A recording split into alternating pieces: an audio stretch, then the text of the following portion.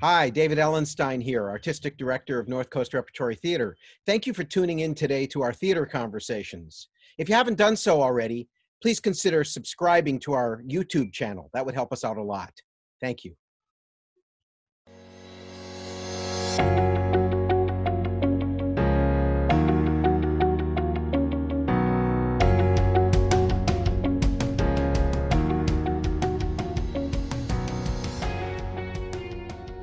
Hi, David Ellenstein here. It is my pleasure today to be joined for a theater conversation by actor and playwright Paul Slade Smith.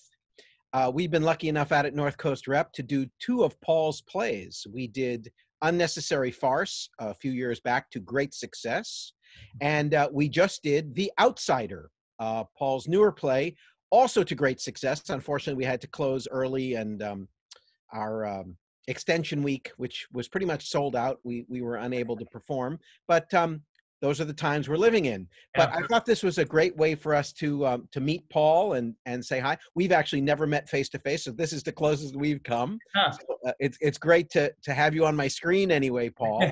Exactly. So I wanted to ask you first, because Paul is an accomplished actor and has a really thriving acting career, which we'll talk about in a minute. But I wondered, what started you writing plays? Have you always been interested, or how did that happen? I've always been interested in writing. I think even in high school, I did creative writing, and in college, I was actually an English major. Yeah, I think I think actually what made me not pursue writing as a career, I had a very, for someone who ended up as an actor and a playwright, I had a very sort of 9-to-5 idea of what work was through until I was in my early 20s. And so actually even the idea of pursuing a career as an actor seemed like make-believe to me. Like acting seemed like something you did for fun. You know, it was really fun to do at school, but I didn't imagine having a career in it, which is odd because I was throughout high school going to see plays at the Hartford Stage all the time. I ushered there, you know, so that I could see all the plays for free when Mark Lamos was artistic director at Hartford Stage, and just was blown away by theater and loved doing theater in school. But in the same way, I couldn't figure out how you make money as a writer. Like that seemed like a very, you know, unless, you know, like a very difficult thing to do. So I chose acting first because people hire actors like more frequently than they hire writers and hire playwrights, I guess. And then it was just a matter of, it was just acting in show after show after show after show after show. And sort of, you know, again, I did not study theater. So I learned by doing, and I learned acting by doing, and by learning acting by doing, I was also in a sense learning playwriting. You know, I was learning the shape of a play and the drive of a play and you know, action through characters. And so then I just had an impulse. I was actually touring in Phantom of the Opera. My first time as an actor, I lived for about 15 years in Chicago, working as an actor there. And that's all regional theaters like your theater. So it's, you know, they do 5 shows in the season or whatever. So you rehearse a show, you open a show, and it's almost as soon as you opened, if not before that, you're thinking, okay, what's my next job going to be? So you're either in rehearsal or you're just about to go in rehearsal.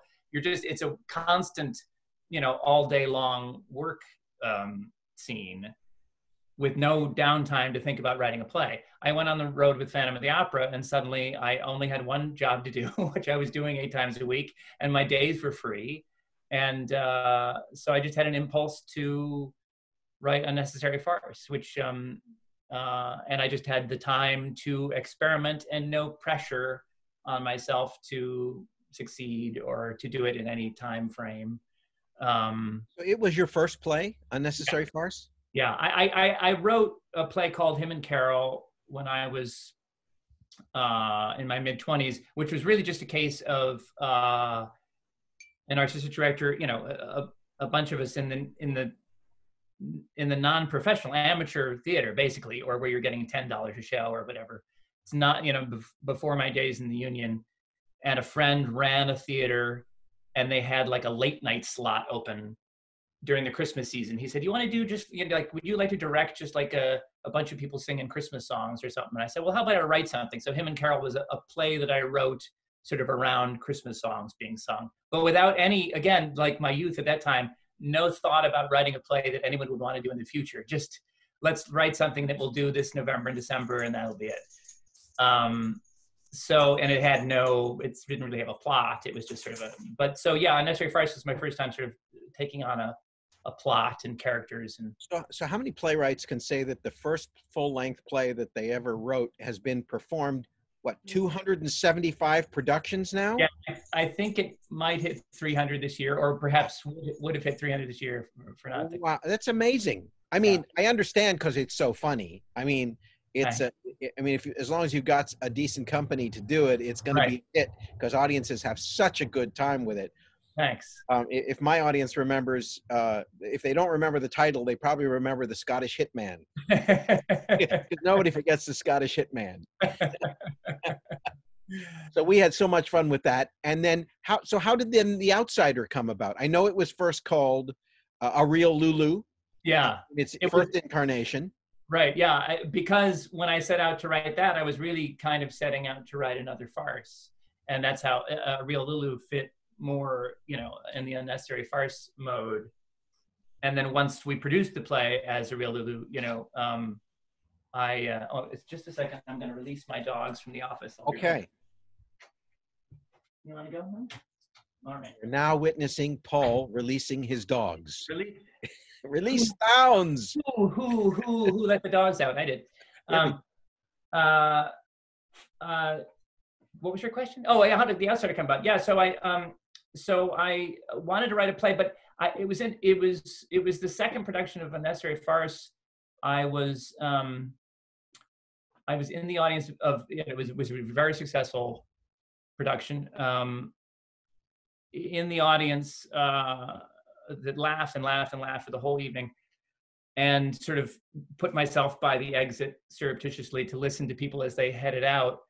And they were talking about, what they were doing tomorrow, or, buying groceries or something. Like, they weren't talking about the play. Like, they loved it for the whole, 2 hours, but then they were ready to move on with life. And I thought, well, I want to write something that sticks with people longer. I want to write something that is both funny, but also means something.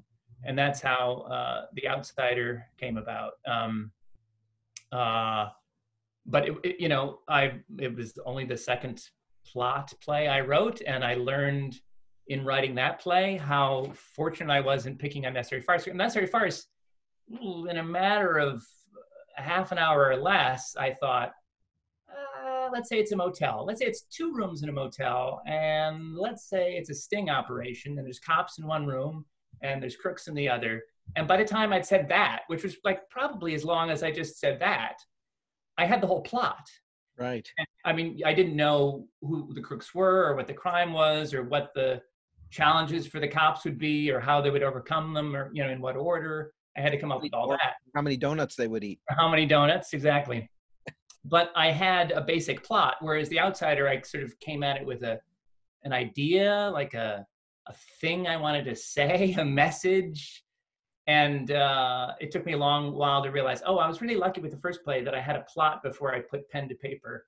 And next time, come up with your plot first before you. I think it's John Irving, the novelist, who says he never starts a novel before he knows the last sentence. Interesting. And I think that's a message for me going forward, to have the whole shape. So The Outsider was a long gestation. Obviously, I'm thrilled with the end result. And so were we. I got to say, as much fun and as big a success as Unnecessary Farce was, and it was a delight to do and to put on here, and the audience has had a great time. I would say you did take a next step with The Outsider, and you wrote not just a really funny play, because I'd say it's as funny as Unnecessary Farce, but it's also people think about it, as you said. I had somebody say to me the other day, in fact, who had seen the play. They said every time now they watch a politician on TV, they wonder who's holding up the cards. Yeah, we have friends in Southern California who came to see, I think they have a friend in the cast. They actually saw your final dress rehearsal. Okay. And his two teenage boys, like watching the debate, later that week or something, were calling out the colors of the car. Yellow, blue, green, as they came out with their talking points. Yeah. Right. So, are you writing it? Have you written anything since, or are you working on something? So it takes me having sort of the space, and I had the amazing 18-month experience of playing Willy Wonka and the Australian production of Charlie and the Chocolate Factory. And there are a lot of roles that have sort of taken a lot out of me, but playing that role in that adaptation of the show, that was all I could do. That and just enjoy being in Australia. And so I didn't have the writing while acting, which I do all the time out of necessity, because it's often acting that's paying the bills. Is something that I bring the play I'm writing with me to the theater, whether sometimes literally, in the dressing room, I have the notebook and I'm still rewriting a scene. But if not that, it's at least in my head. And Willy Wonka was a role, which gratefully, I say that once the show began, that was all I could think of was what I was doing. And how did that come to be? You were in the Broadway production? Broadway production, yeah, I was in the original Broadway cast, and I was one of two understudies of Willy Wonka, and that was a great experience. And we closed in January 2018, and I went off and did another show. I was doing My Fair Lady at Lincoln Center. And 8 months later, completely out of the blue, without any pre-warning, came an email saying, would you be interested in being considered to play the role of Willy Wonka? So the original team, Jack O'Brien, and the whole original team from the New York production were also artistically in charge of the Australian production. And Jack and his team remembered me from the Broadway production, and I'm flattered to say that they thought, let's bring Paul along with us. So that was it was me and an amazing Australian cast, and it was the most rewarding, acting job I've ever had. Well, that's great. And you did it for 18 months. Yeah. So I was an actor for a long time before I became an artistic director, but I never did a show for anywhere near that long. Yeah. How do you do it? How do you stay fresh? How do you stay alive and in the moment when you're doing a play for 18 months? I have an answer, which is a completely honest answer, but I must acknowledge that I don't think it works for everybody. Okay. It just so happens that the way I am wired, I played Dr. Dillamond in the national tour of Wicked for 3.5 years, and I never tired of telling that story fresh every night. Like, it was every night. When I write a play, when I'm in the first audience of Unnecessary Farce, I sit in the audience really nervously, having no idea how the audience is going to respond to the story, but hoping that the story tells itself and that they understand, and they move on to page 5 and they get on to page 10 and they're with me to the next scene. I'm the same way as an actor. I assume, even if it's Wicked, even if it's Charlie and the Chocolate Factory, I assume that it's an audience full. It's 2,000 people out there who have no idea what the story is and who need to be taken along from step to step. And for me, it's a rewarding, yes, they got that. Yes, they came with me on that. Yes, they're getting this. It's just my job is to tell the story every night. And I say, for me, it's akin to, if you're a great storyteller, which I'm not, actually, ironically, I'm really bad. The Smiths are really bad at telling stories. We take way too long to get to the point, as I'm perhaps doing right now. But if you're really, if you know friends who are really great at telling stories, there's some story that happened when they went on a camping trip to Grand Canyon or whatever, and every time they tell it, they know how to tell it well and how to set it up, and then, you know what I mean? And they love telling it every time because they love the reaction it gets every time. And for me, that's what acting is. It's like, it's a story you love telling that you know has a great impact, whether comedic or otherwise, on people. And it's just you, but you know that if you don't tell it with enthusiasm, then it's not going to go over well. You know that if you mumble the words, then they won't go over well. You know, like all of the jobs you have to do as an actor are important to tell the story well. And that's your simple job every night. Well, you're downplaying your ability to tell a story, but your two Oh, plays certainly tell stories well. So I'm curious, because both of your plays are so funny and they are so smart, and the humor is so unexpectedly funny. I mean, the things that make you, where's that come from in you? Where does it come from? Your upbringing, your family, or just being an observer? The Smith, it's a funny family that when we get together, there's a lot of laughs. You know, it's a very funny. So I come from funny genes, I guess. But I have realized since writing, you realize so many things about yourself, like in real life, and I've realized that that irony, or at least it's the whole. Well, I said a while ago, or wrote or read somewhere, that comedy is contrast, and contrast is comedy. I think that comedy can really be broken down to that simple idea of you expect this, but you get this. Almost like every comedic moment or joke or that you can think of is that idea of opposite, basically. And I realized that my brain is just entertained by that constantly. So if I'm funny in a room, if I'm funny, you know, at a party, if I'm funny with friends, it's because someone says something and just my brain occurs, you know, it's just something in my brain goes, oh, what, you know, the complete opposite interpretation of that or whatever, to say that out loud. And, you know, I think that's how these plays come about. And in both Unnecessary Farce and The Outsider, I realized after writing my second play, I was writing about people who are, I think I say of Billy Dwyer, one of the two cops in Unnecessary Farce, that she seems destined to fail, but her enthusiasm, something about, but her, you know, but she has the enthusiasm that she believes she's going to succeed, but she's destined to fail. And I think I'm drawn to those characters, which have the same thing. They have the opposite, that you expect this of Eric and Billy, the two cops in Unnecessary Farce, but they end up winning. You know, it's very funny that you said that, because the actor who played Billy in our production of Unnecessary Farce is the same actor who played Lulu. There you go. Well, that's my wife originated both those roles. There we go. Well, that makes 100% sense then, doesn't it? Yeah. So even in Shakespeare, you know, even when he's doing drama, antithesis is what he talks about all the time. The one thing a set off against the other creates drama or creates comedy. Exactly. Kind of the same thing that you're saying for this. Yes, I did a great production of Comedy of Errors at Chicago Shakespeare Theater, and it was the director David Bell. Yeah. Who had a conversation. I love, as an actor in a room, even if I'm not in the scene, listening into conversations between directors and actors. I learn so much by just being on the periphery. And I love great directors, and I love great actors. And so I just like to hang around. And so he wasn't talking to me. He was talking to Antipholus and Dromio.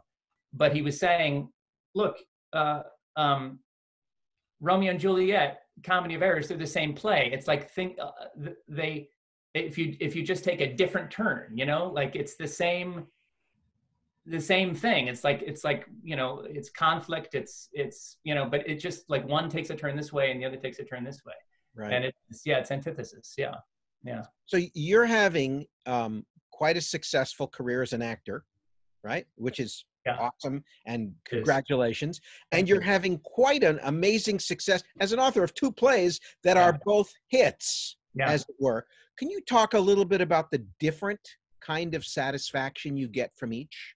What the kind of satisfaction you get from being an actor and having a successful career as an actor, as opposed to the satisfaction you get from seeing your plays being received the way they are? Well, to put it in the simplest way, being a successful actor is a lot more sort of constant footwork, you know, to get the next job and to but at the same time, it's a lot more, when you're working, it's a lot more frequent, you know, rewards, you know? I mean, you know, being Willy Wonka was, you know, 5 rewards a page, you know, whereas, you know, my wife, as I say, who has been in the premiere productions of both of my plays, has observed that as a playwright, even when I've been there for nights 1, 2, and 3, and they went, you know, like gangbusters, they were rock concerts, I still come to night 4 just all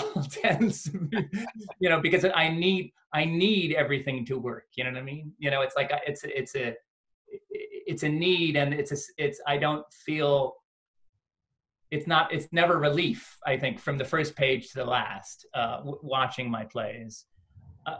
Yeah, so I think, you know, being an actor is a lot looser. You know, it's a lot less is riding on you. You know, you only have to tell the one story as opposed to telling all the stories. And, you know, getting employment as an actor is walking into a room and solving the one problem that they have. You know, it's like, we need somebody to, oh yes, there is the solution to our problem. You know, this is the person that fills that hole. Whereas, you know, the requirements of a playwright are just just really big. Well, that's what I always say to my casts when I direct a play. They say, when are you going to come back and see it? I say, you don't want me to come back and see it. I'm only going to see what's wrong. Their audience is going to be laughing and having a great time, but I'm only going to see what you missed. You don't want me there. You and I would be exactly the same way, David. Yeah. Right. So what's next for you? Do you, I mean, no, I know we're all on unexpected hiatus currently, but do you have things lined up for once we can get back to work? I don't have any more acting gigs. You know, I always say when a play closes, I will never work again. So I'll never work again as an actor. But it was fun while it lasted. But the good news is being stuck at home is a perfect time to write. And I'm very fortunate that while I was in Australia, I came up with two ideas, which I don't think I've ever had before, to write the next play. And one of them is a period piece, and I won't say more than that, but I haven't ever written a period piece before. And I think I'm going to go with that one, because the other one, like The Outsider, is contemporary and reflects on today's society. And I think to myself, I don't know what today's society is. Like when we get out of this in November, or December, or whenever, I don't know that, I think I have to be in that environment in order to write about that environment. Yeah, I don't want to get maudlin or sad or get bogged down in what's going on, but it is an interesting thing, isn't it? I mean, our whole business is about people gathering together in a small room. Yeah. And that's what we're not allowed to do right now. And that's my concern. I mean, I know we're going to get through this and we're going to come back strong, but people relaxing enough so that they feel comfortable to come back and crowd together to watch the art form that we create. Because what we're doing right now is not the art form that you and I work in. No. I keep saying to people, I'm turning into Dick Cavett, and that wasn't my intention, you know. I love live theater and creating live theater, and getting the audience to relax enough to come back together after we're past this crisis is going to be the challenge. Yeah. I don't know what comes next for the world, but I'm hoping that in this time that we're all shutting ourselves inside, the scientists help us figure out, you know, what the next steps are, you know, whether it's you know, I think, you know, I mean, now I'm just going down a road I know nothing about, but the whole idea that there might be a test that shows whether you have the antibodies, you know, that you've already been exposed to the virus and therefore you're immune. And I don't know what comes next, or when it comes next. Yeah, well, as I said, I don't want to get maudlin about this. Yeah. You know, you and I have the first conversation I've had that hasn't been all like 4 friends who haven't seen each other forever talking about nothing but the coronavirus. So I think we're doing really. I know that's what's going on with most people. That's why these conversations I'm having with theater artists, I'm trying to keep them about the art, because we're going to be back. Yes, you know, exactly. and so keeping people engaged with us is really important. Yeah, yeah. You and I have a number of friends in common, people that we've worked with, I know, which is how I originally got a hold of the script for Unnecessary Farce with it. I believe it was through Meredith K. Clark, who you did Wicked with for a while. And I Yeah, know we have friends from Jackie Ritz and people from Chicago that we have in common. So yeah. but this is actually the first time you and I are ever talking. We've emailed back and forth quite a bit, but we Yeah, haven't actually looked into each other's faces, even though electronically. And right. I'm thrilled that you agreed to do this. And I hope when you get your next play written, if it isn't going straight to Broadway, you'll give me a chance to read it, and hopefully we can present it here, because my audience has loved your two other plays. Well, and your audience can thank you, David, because you were on me about producing The Outsider very early on. I think maybe even before its first production. And Called Lulu. Yeah. And I asked to be patient because I did rewrites before the second production. But your persistence is much appreciated. And I loved being able to say to you, yes, go and and be the pioneer that heads off and does this play now that it's published. Well, not only are the friends that we have in common really great people, Yeah. and so that was a high recommendation of you. But reading your scripts, you know, your wit and your heart and your outlook for the world comes through in those plays. And so that's why I was immediately attracted to them. And it only took one read of each. When I read Unnecessary Farce, I was like, oh, we should do this. And I read The Outsiders. I think at intermission, I knew. Once, what was it? Well, certainly when it got to AC and Ned mumbling to each other, I went, we're doing this play. We are doing this play. I think I'd already decided, but when we came to that moment, I knew it. That's the joy of playwriting, that you mentioned that moment, because there's two characters in The Outsider, for those who haven't seen it, who have difficulty communicating. And I didn't know before I got to that moment that there would be a moment between the two of them, or what it had to be. You know what I mean? Like there's so many things that occurred to me pretty much at the same time that they occur to the audience when they're watching it. You know, when I was like, oh, you know, I came there, I was like, oh yes, I have to have a moment where these two men are left alone on stage and neither of them says anything to each other, and yet they're somehow having a conversation. Well, in rehearsal, my two actors, I had a wonderful cast. Yeah. My two actors were not sure about that moment and what to do with it. And they were like, well, can we just do it short? Do we have to? I said, no, you don't get it. This is why I picked the play.